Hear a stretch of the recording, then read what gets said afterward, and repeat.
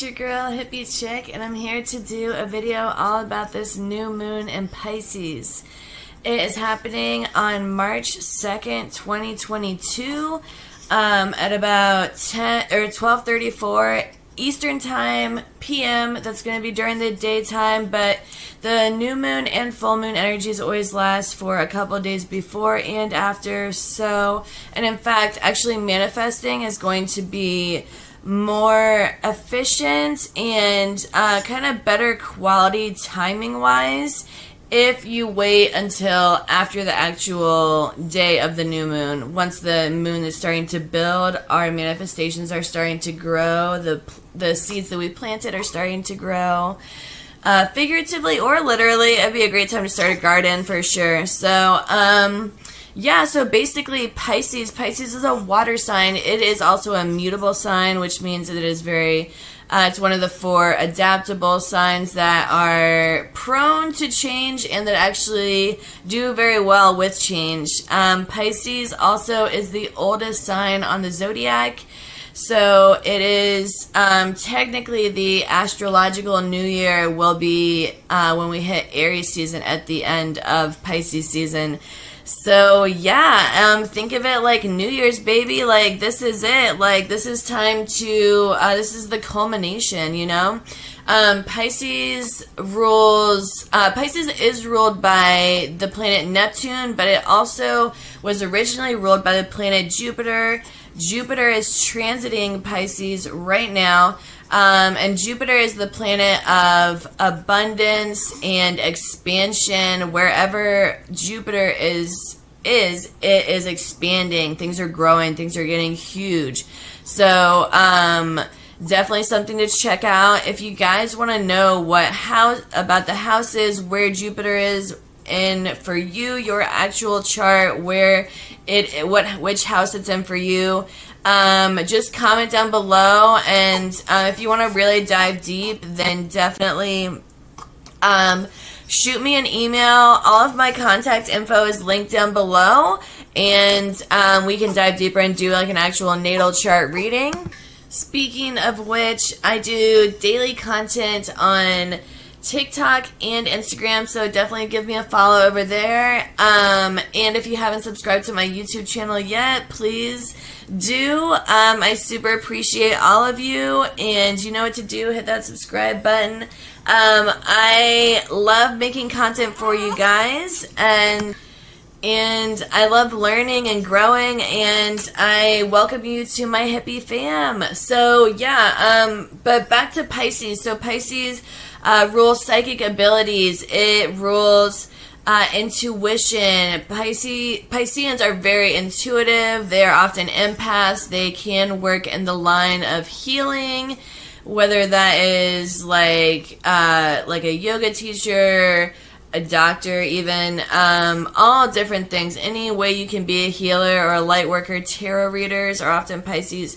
Yeah, but Pisces are very, it's very watery, very deep. It's a very deep vibe. They're very in touch with their emotions. A lot of people say Pisces can be overly emotional. They're very just sensitive. They pick up on energies and a lot of different things naturally. And so, yeah, they can just be more aware of the different energies going on. It can be a lot. So sometimes Pisces can be more introverted, just to recoup their energy, to pour back into their own cup, and then, you know, go back and hit the streets. So, yeah, but basically, I want to give you guys a little information about the new moon, and then we're going to hop into a quick ritual that you guys can do. Also, I'll link it down below, but there is a water ritual I did on the Cancer new moon last year, and that would be a great ritual to do on the new moon. In fact, any of the rituals really, but if you want to be like in the Pisces vibe, then definitely, I love manifesting with water, so I would definitely check that out. The ritual that I'm going to tell you guys about at the end of the video is also going to be a water ritual. So yeah, but basically, Pisces also rules dreams. So if you're having a lot of crazy dreams right now, Pisces rule escapism. So if you're feeling the want or need to do drugs or to drink or to escape into any addiction, shopping, working out, Pisces are definitely the escape artist. If you're wanting to just run away, go visit, like go vacation or go like wherever, just not where you're at. You're like, I'm done with this town for right this second. That's a very Piscean thing to do. Pisces also rule sex. So Scorpio rules the sex organs and the actual act of sex. And Pisces rule sexual healing. Pisceans heal people with their sex. It is everything that Pisces do, they do at a very deep level. Relationships and love, they love on a very deep level. Everything Pisces does, they do it with 120,000%. And they're definitely, can definitely be an all or nothing vibe. And when you get their all, you get everything and the kitchen sink. And so yeah, very all or nothing. Very Pisces are very loyal. Pisces can also get a bad rap because they are the oldest sign of the zodiac, so they have been all of the other zodiac signs. They, which, you know, anyone in the world can operate out of their shadow energies or out of their light energies. It's best to find a balance between the two. But yeah, if they definitely have the capacity and capability to be some crazy motherfuckers when they're operating out of their shadow energy, but that's anyone. So yeah, but you know, Pisces are great. They are symbolized by the two fish swimming in opposite directions. All of the mutable signs are actually represented by, they have like a duality. So with Sagittarius, it's the human, half man, half horse, the centaur. With Pisces, it's the two fish in opposite directions. Gemini is represented by the twins.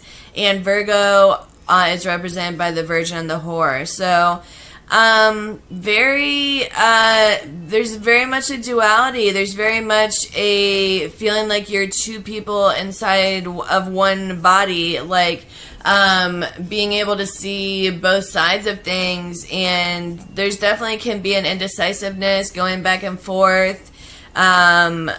One day waking up and feeling this way with every fiber in their body, and then the next day waking up, or by the end of that day, going to sleep and feeling the complete opposite. So it can be tricky. Definitely an energy, not fickle, but definitely capable of a very extreme duality. That's for sure. So anyway, without further ado, we're going to hop over to the kitchen and we are going to do our water manifestation ritual.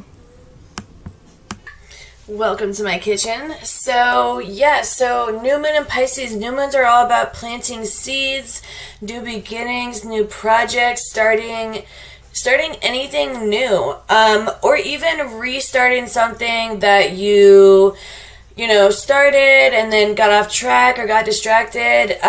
Restarting, perfect for new moons. So what I want you guys to do is I want you to grab a glass of water.